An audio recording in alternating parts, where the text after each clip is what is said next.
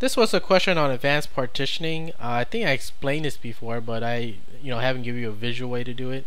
So I'm going to show you the visual way here in a minute. But the question was, they're asking me how would they go and do a fresh install if they have their setup already. And their setup is, they have a separate home folder and a separate root folder. So when the time comes and a new distribution of Ubuntu comes out, how would they go ahead and do that without formatting their home folder? So that's what we're gonna do, okay? And use VirtualBox again. Again, this applies to Linux Mint or Ubuntu or any Ubuntu derivative, I believe. Okay. Anyways, so you got your new distribution and you're running from the livecd, and you get to this part here, okay, where you're doing the partition.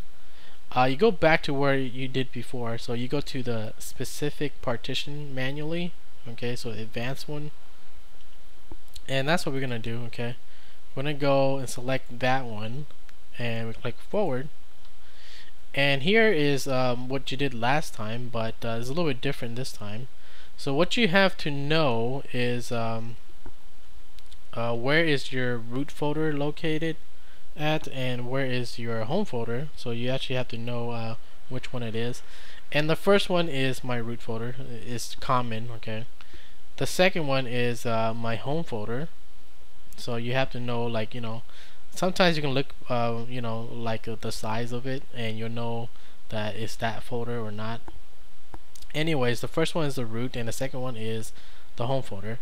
So what you have to do now is on this, okay, so click on the root one and click on change, and now you're gonna select your the same one that you used before. So it was ext4, okay, and this one was our slash, which is the root, and this time you actually want to format it, this one, okay. You want to click on this checkbox here, and this is only for the root folder, okay. So we're gonna checkbox that and click OK. And I think you have to, I think I forgot something. What up? Did I make it? No, that's it. That's all you gotta do for that one. And the next one is our home folder, okay. And this one, all you gotta do is select the ext4 extension or whatever one you had before. Okay, some people still use ext3, and all you gotta do is select home, but don't do this part, okay. Don't select the format, okay, because this is your home folder. This is where all your configurations, your files and everything, that's what you do not format, okay. That's the only thing that's different from the first time we did it. And that's it. Hit OK, right?